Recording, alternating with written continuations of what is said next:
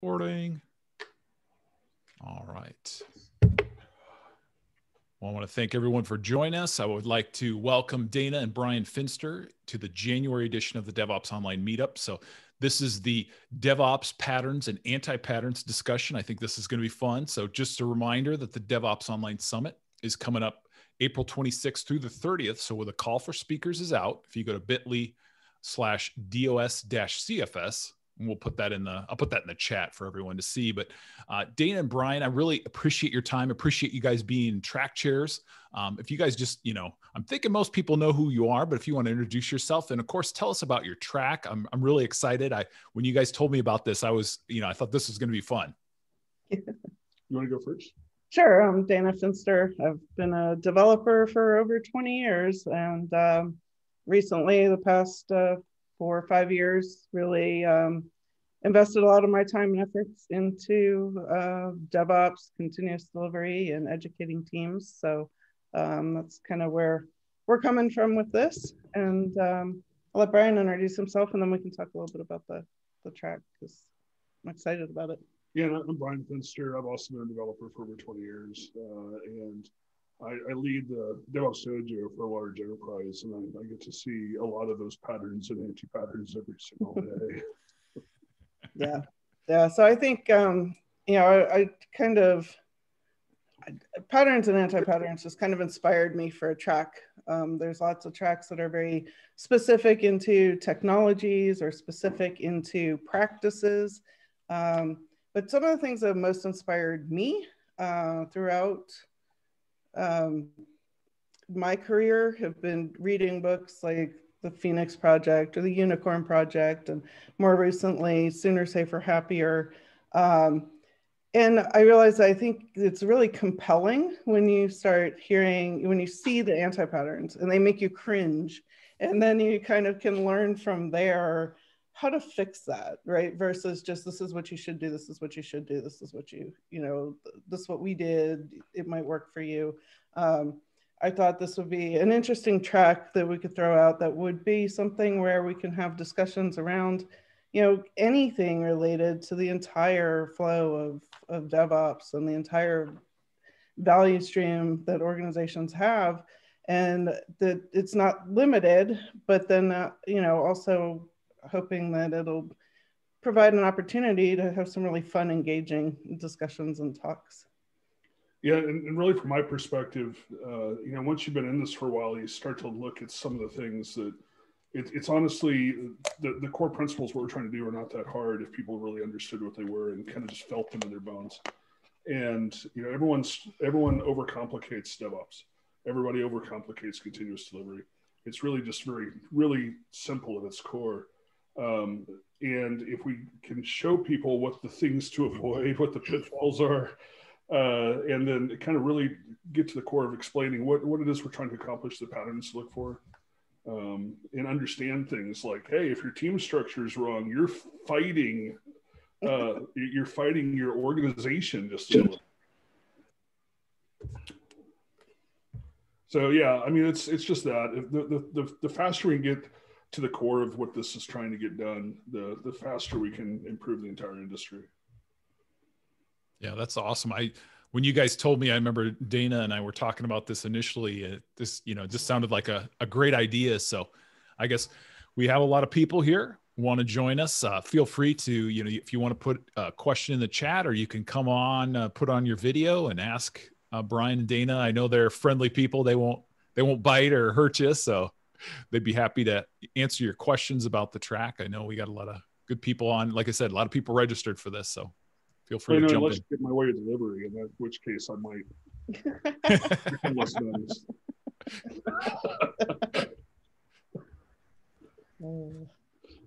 So anybody have any thoughts around this? Anything that you guys have seen that it's like, wow, I wish we wouldn't do that anymore?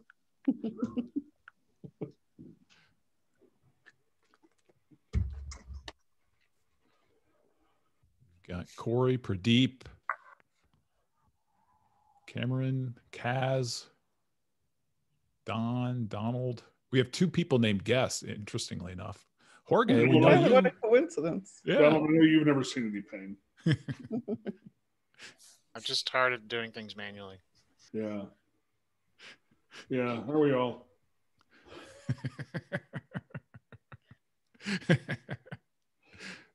What about weekend deployments?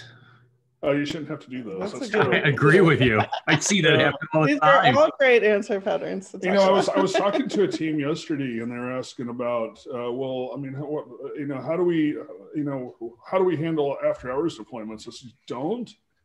So, well, we have to take an outage. I'm like, you don't. I mean, it's just. Like, I said those aren't features; those are defects. So, what's the engineering solution to those? I had somebody tell me they want their teams to be able to go to church on Sunday rather than troubleshooting software. I'm like, I agree. Well, one of the things I talk about a lot, one of the things that really riles me up is when somebody throws like code coverage as a goal. And because I've personally seen like 900 lines of Java covered with assert true. So I know that code coverage is BS. And so I tell people, hey, you know what, if you want to really demonstrate your confidence in your tests, then tell me that you can deploy carrying the pager on your way on Friday night to take your wife out for a date. And then you have quality. That's good. That's your metric. They just like the code coverage falls under the greater category of reports. And I've just seen so many reports be wrong and decisions be made off of wrong reports. It always kind of worries me. Yeah, that's. I advise anybody who wants to get into this to become best friends with testing and appropriate use of metrics. That I've seen a lot of destructive behavior because of inappropriate metrics usage. Where teams are just incentivized to do the wrong thing, and teams will do exactly what you ask them to do. They'll do exactly what you measure them to do. And I always encourage people to measure for customer value. Don't measure for HR value. Customer doesn't care about your HR value, and your bottom line does care about the customer value. So let's focus on that. What are our outcomes we're aiming for? Yeah, metrics can be useful, but you have to think about how humans are using them and how the system is actually working. And Yeah, not don't be trust evil. it blindly. Yeah, don't be evil, and actually understand what's behind that metric. Understand the data quality behind that metric. Understand what it really means, what it doesn't mean. So Jorge has a good question. What would be a good pattern to scale DevOps to a large enterprise? Well, I mean, first, I think everyone should align on a better definition of DevOps. It's the most overloaded word in the industry, as far as I can tell. We use Donovan Brown's definition, which is, the union of people, process, and product to enable the continuous delivery of value to the end user. Given that definition of DevOps is the entire flow of delivery through the organization to deliver value to the end user. And so if you're organizing around value streams, anybody gets an email from me, you'll see I've self-appointed myself a title, value stream architect. Mick Kirsten introduced that, and I really thought it was really what we're trying to do is improve the flow of value. So if you organize around value streams instead of organizing around roles and function, organized to customer delivery, then that's the first step of DevOps right there. I mean, hey, we're focusing on helping each other deliver value instead of focusing on my kingdom. So true. Scaling. Oh, actually, I'm writing a paper right now for IT Revolution on scaling DevOps. And great. Yeah. No, I mean, it's at least my view of it. So, like I said, I lead a DevOps dojo, and a lot of large enterprises are using dojos to help upskill teams. Now, if you're a medium-sized enterprise, you can get that done in a reasonable amount of time. But in a large enterprise, you're constantly doing that because team rotation, and you never get everybody. And it's incredibly expensive. It doesn't scale. Now, where I work, we're paying for this on margin on bananas. So I got to make sure that we, and plus it's my bonus. I can't just throw money away. I'm incentivized by company performance. That's my money I'm throwing away. So I got to make sure we don't do that. And so the idea that I came up with was, all right, look, we can either vertically scale the dojo the way a lot of other companies have done, or we can horizontally scale the capability across the enterprise. We can come up with a disciplined approach to certifying that people know how to be value stream architects, to be able to help help teams, help all the way down with how to test better, all the way up to how do we organize the teams better, how do we get people talking better, everything. How do we architect a better flow of delivery through this particular value stream in that context? And because that's what my team does. So why can't we teach other people to do it? And so, we're working on that right now. We've got online training to get people level set on what the goals are, what it is we're trying to accomplish, and what the disciplined approach should be. And then mentoring people as they go run improvement projects under us. And then when they've successfully completed improvement projects, then they are now certified value stream architects in that area, watching that area, helping that area, and just embedded into the culture of the enterprise versus having it a center of excellence, which I've never wanted us to be. That's where good ideas go to die. And that way we can get those green belts to become black belts who can train other green belts, and just grow it that way and have that guild of people who are operating the same way, on the same goals to improve delivery the same way. Yeah. And by scaling horizontally, you get the ability to scale the principles out in a way that pertains correctly to the various contexts that exist within the organization versus a single entity trying to understand the various contexts and different things that happen within the organization from a single point. You really get a lot more knowledge and domain knowledge, specialty knowledge stretched across the entire organization with the same founding principles from it coming all from the same place. Yeah. I think that has legs. I think that scales a lot better than trying to vertically scale a dojo. I think the dojo is still important because we have the ability to have a more strategic view of the entire enterprise instead of looking at one area, and to help coordinate all that effort and to be the certifying body to make sure everyone's pulling the same way. But you don't have to have a big organization to get that done. Fingers crossed. Constant battle of how to handle the constant battle of change management versus having a low lead time for deployments is the next question. So Lewis, can you clarify when you say change management? There's two things that come to mind. One is managing the change the customer sees, and the other one is CAB. Which one do you mean? More of the CAB side of it. So at least within my organization, they want to have a lead time of 2 to 4 weeks versus I'm going to the DevOps handbook and they're looking for deployments in hours. Just kind of trying to merge the two together. You don't, you eliminate CAB. And I'll tell you why. We're trying to drop batch size because smaller batches are easier to make sure they're high quality. And when they're poor quality, they fail small. I always hate fail fast. That's terrible. It's fail small. And if we're focusing on failing small, we have to do it a lot because otherwise we won't go very fast at all. And anything in the organization, so let me just back up a second. Our job as an organization is to deliver customer value. We are responsible for making it more efficient and more effective at delivering customer value. We look around at things that make us slower and less efficient. Those are against the goals and they're wrong.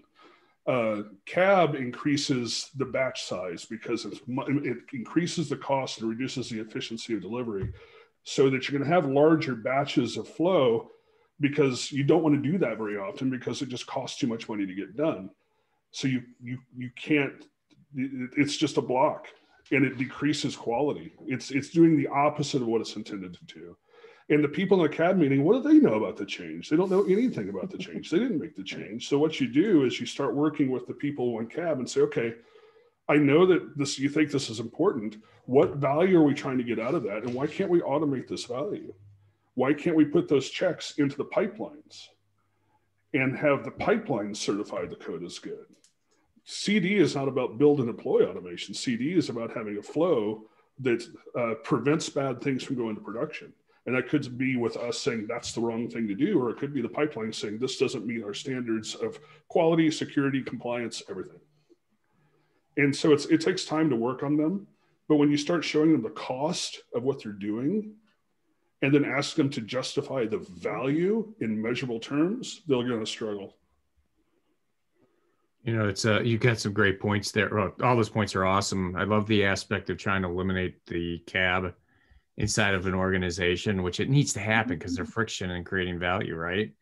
One of the things I've seen people do is having a plan that, because you have to be prepared. Obviously, cabs are trying to mitigate risk, but they are risk. And if you have a way to throttle, reduce risk,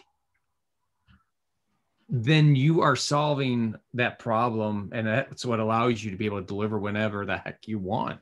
And that's what you should be doing. Obviously with controls and delivery and being able to hit a toggle switch off to get back out of that nasty situation. Right. It's a huge culture change though, because like in my last company where I worked with Brian, I remember some huge battles and conversations between different people with different philosophies where people were like, you can't just not have a change control. That's not how we do things. They were acting like it would be driving on a highway without a seatbelt. They just thought it was the worst thing ever. And you can't just like explain your position and expect them to change. You have to prove it. You have to start automating the deployment. You have to start implementing testing and make it such that it's obvious that the change is pointless because it hasn't failed. Yeah, I mean, People, I'm sorry. Yeah, I have a really hard time in talking to people, and I find that the concept that I find the most issues getting across to people is that if you're deploying really small, it's fail small, right, or deploy small. The smaller something is, the less risk it is. It's just inherent. And when you talk about getting rid of cab, they say, oh, well, now all these big changes are going to go through and we're going to keep working the way we're working and we're going to miss out on being able to look over all this code, when they're not understanding that this code is going out in these tiny, tiny iterations that are just inherently lower risk. And to Donald's point, you kind of have to show that and show how resilient it can be. The fail small means fix really fast. Well, but Dana brings up a really good point. It should be small, low risk changes, but it's not just cab who has to change their mind. It's also the development teams. And so what I would recommend is that you negotiate with change management, that you use change management as the boogeyman to drive down batch size. Say, okay, look, if you have a standard change that's low risk, no outage, that's small, I mean, even things like it's under this many lines of code delta, whatever, negotiate with change management. Say let's define what a standard change looks like in a measurable way. And then if you're not doing a standard change, then you have to go to cab, right? But all the people that do have a standard change get automated change management where we just announce change. And their lives are better, and they hop and skip around the offices and miss cab meeting and go have beer early, and that's the carrot stick thing. It's like you can have a good life, or you can choose to operate the way you're operating now. But if you want to learn how to do actual continuous delivery, then you'll have low risk change, and you don't have to go to cab meetings anymore. Yeah, if I could offer something in this space. My name's Cameron. I work for, I'm on the DevOps team in the Apple Pay space. So we have highly scrutinized changes. But the trick also is to make it as frictionless as possible where the developers don't even see it.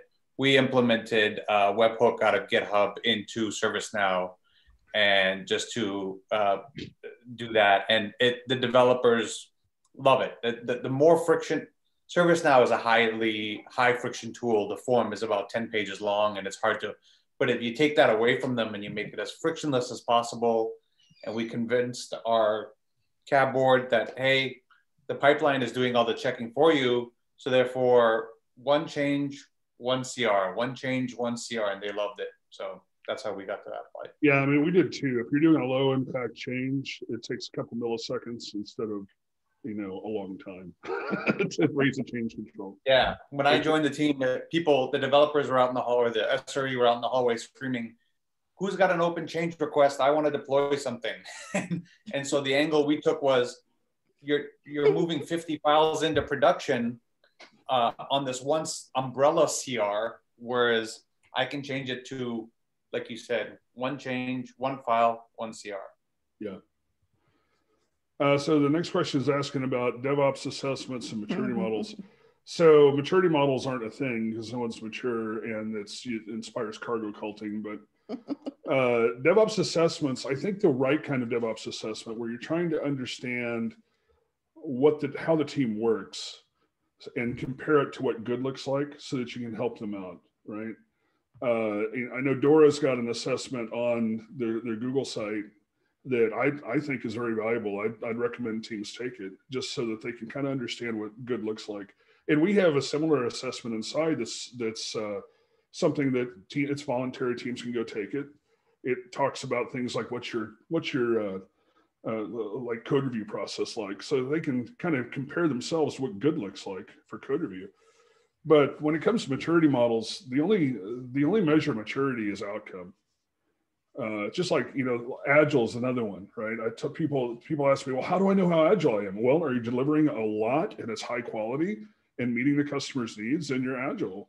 It doesn't matter if you're doing Scrum or Kanban. I honestly don't care. And it's the same with DevOps. Are we flowing value correctly to the end user? Are we able to meet their needs? Are we reducing waste, reducing cost of change? How much does a change cost? How do we get that price down? And still deliver value? We're maturing at DevOps.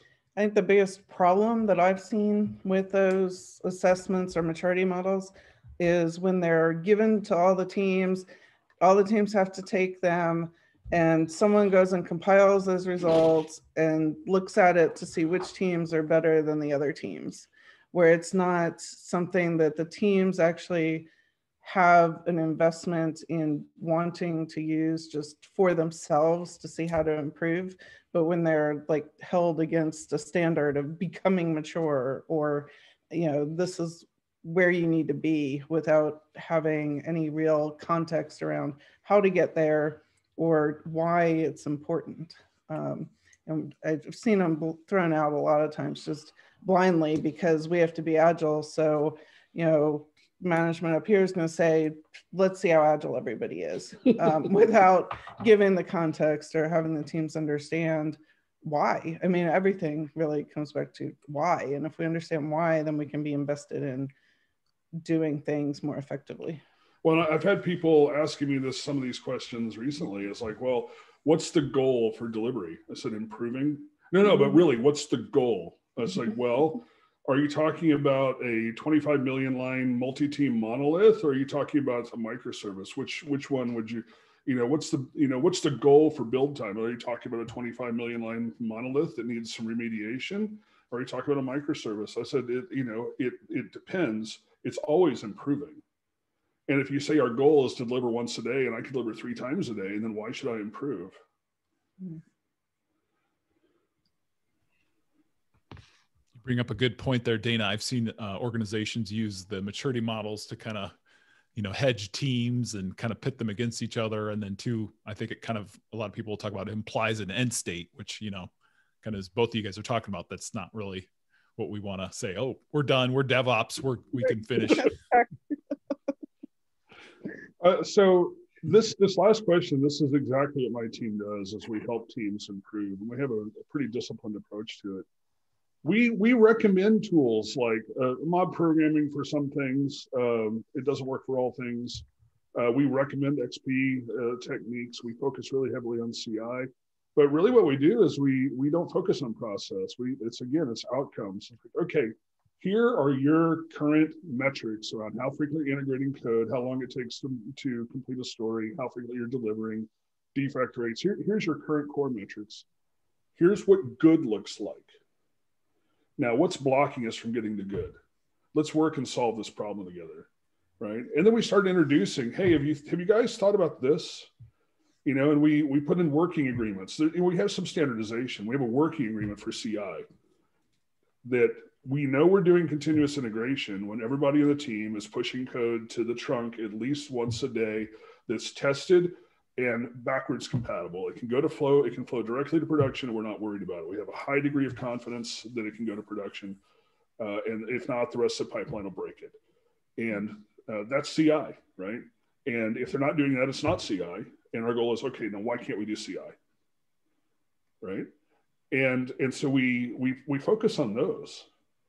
Everything else falls into place. They will use the methods that they need on that team to get that done.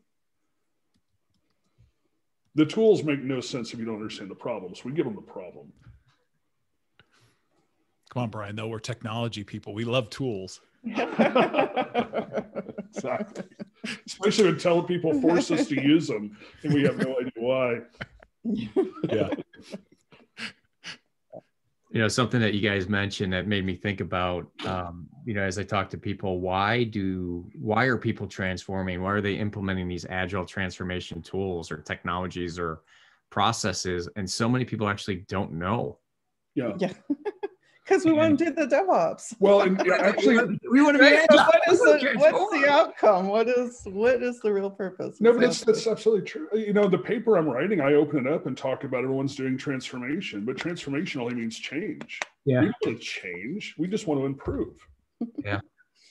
So it gets not transformation. The revolution that we're going through. It's not the first time, right? Think about the manufacturing line. We're rebuilding the manufacturing line to help us use our brains better. Yeah. Yeah.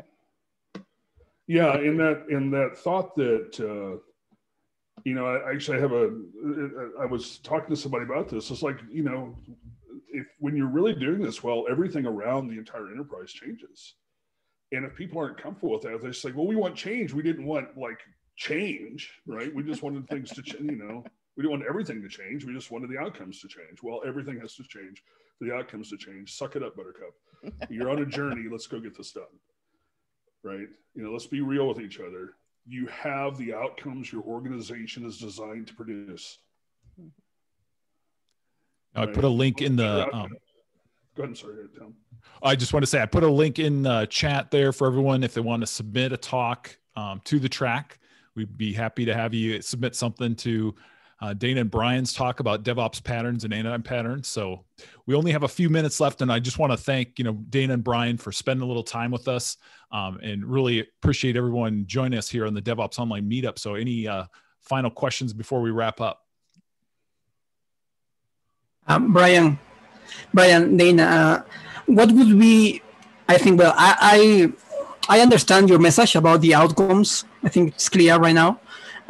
What would be the metrics, maybe one or two, that you recommend to implementing in our companies, right? To try to, have impact with managers in terms of value, right? What would be that metric, if you can recommend one or two? Well, I can't do two. I can do more than that. I'll say that value, number one, is to be very context specific to whatever thing, right? So you have to come up with the value metrics for that thing. But focusing on efficiency. Number one, don't measure people. Only HR measures people. Measure teams. That's the lowest common denominator. And how do we make each team more efficient? And so the way we look at that is we look at how frequently they're integrating code a day per developer, right? So commits per day per developer, or not commits, but integrations, code to trunk, right? Again, as an indication of where we need to improve. We track defect rates, change fail rates. Sorry, my phone. Deploy frequency. We track the duration of the pipeline. We also track the duration of a story. And that the cycle time on a story is something I think is super important for a lot of reasons. We tell them that if you can't get it done in 2 days, you have too much uncertainty. And I've never been able to estimate more than 3 days. And you can't tell me that you can reliably deliver something if you tell me it's going to take 8 days. I don't believe you. But if we're down to 2 days, then I have a really high degree of certainty, which means I've got good information flowing in so that I can do test-driven development, which you should be doing. But even if you're not, you have the information to test correctly before you commit the code because you have good understanding of how it's supposed to behave. That one thing, shrinking that story size, makes everything downstream so much better. And we focus on behavior-driven development to teach them how to shrink that story size. Yeah, flow efficiency, absolutely. If I had a way to measure it, without doing it manually, we would absolutely focus on flow efficiency. Excellent. Well, hey, Dana and Brian, thank you so much. I appreciate everybody joining us. We'll get the recording out, but like I said, make sure you submit a talk. Dana and Brian would love to have you guys part of their track on the DevOps Online Summit. So thank you guys so much and appreciate everyone joining us. Thanks, Tom. And we're looking forward to DevOps Online Summit. Please. Excellent. If anybody has follow-up questions, just hit me up on LinkedIn or hit Dana up on LinkedIn. We're happy to answer them. I have one. Excellent. Thanks, everyone. Cheers. Thanks, buddy.